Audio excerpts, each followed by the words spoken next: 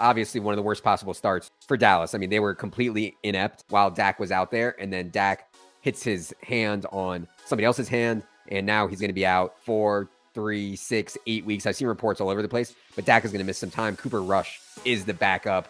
Evan, why don't you tell the people what we know? Not only did they lose Dak, or what it sounds like it's going to be half the season, also lost their left guard, Connor McGovern. They had already lost their left tackle, Tyron Smith. I mean, they don't have a lot of talent right now. Yeah. They were the #1 offense in the NFL last year. They're at risk, I think, of finishing bottom 5 this year.